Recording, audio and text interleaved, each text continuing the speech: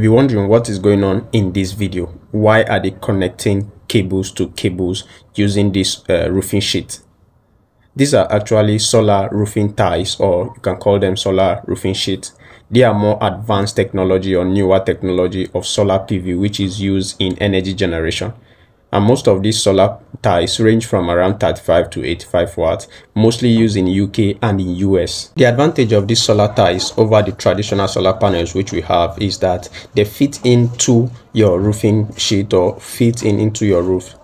Second advantage which they have over the traditional solar panel is that they generate more energy compared to the traditional solar panels which we have, because if you compare the size to the size of the regular or traditional solar panels, you will know they generate more energy compared to the traditional solar panels. But what are the disadvantages of the solar roofing ties over the traditional solar panels?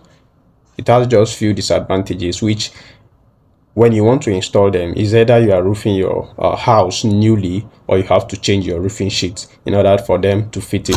Secondly, they are not compatible with some roofs, especially some kind of roofs in Nigeria. The solar roofing ties will not fit in.